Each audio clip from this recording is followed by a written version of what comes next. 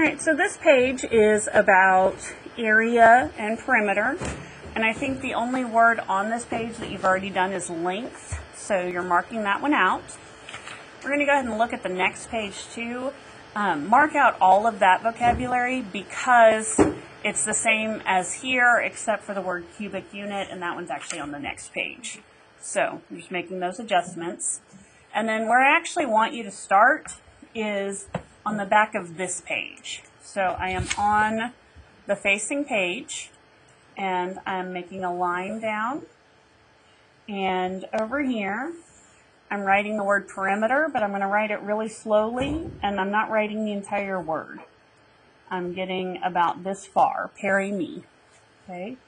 And the reason I do that is because I want the T to look like a big plus sign. And if the T looks like a big plus sign, that helps me remember that when I'm doing perimeter, I add. Okay? And then area, write it with a capital A. And if you write area with a capital A, then you can kind of extend the A to make it look like a times sign. Okay? And that's just a visual way to remember that when you're doing perimeter, you add, and when you're doing area, you multiply. You also have, if you turn back, on your STAR reference materials, you have formulas for perimeter and area, just in case you forget. So perimeter for a square is 4s, because with a square, you can add up all four sides, or because they are the same, you can do 4 times the number of sides. And then perimeter for a rectangle is 2 times the length plus 2 times the width.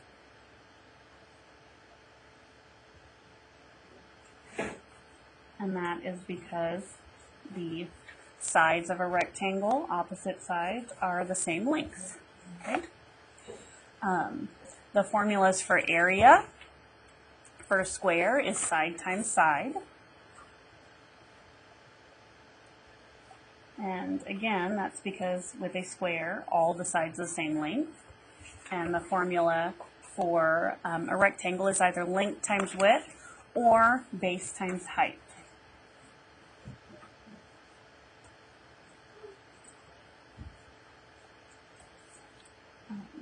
And that is true for our rectangle. Okay.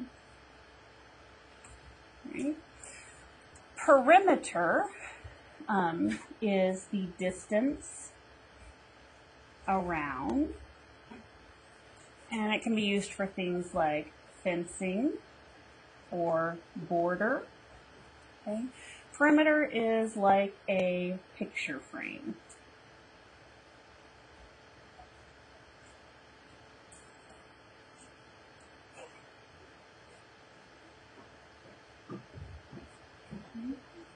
Perimeter. I'm actually going around the picture frame, writing the word perimeter.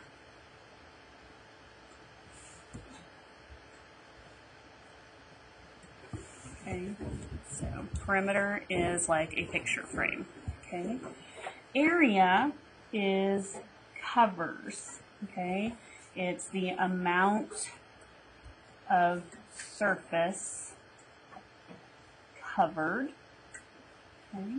It's good for thinking about flooring or paint. Okay. And I can also think of area. Let's see how the word covers. I can think about like an area rug. Okay. So those are just some different things to think about with perimeter and area. Okay. On this page, it says use blue to shade the spaces that involve finding the perimeter of a rectangle. Use orange to shade the spaces that involve finding the area of a rectangle. And these notes should help you with that. There are 2 kind of thinking questions at the bottom. And then on the following page, each situation below requires measuring perimeter, area, or volume, okay? And remember that volume is like liquid. So I'm just going to tell you, like number 6, filling a fish tank with water is volume. Okay, so if you're filling something up, you're doing volume. Okay, so you're going to write perimeter, area, or volume on each of these. And then for each term, describe another situation in which the measure is required, and then a thinking question at the bottom. Okay, so those are those pages.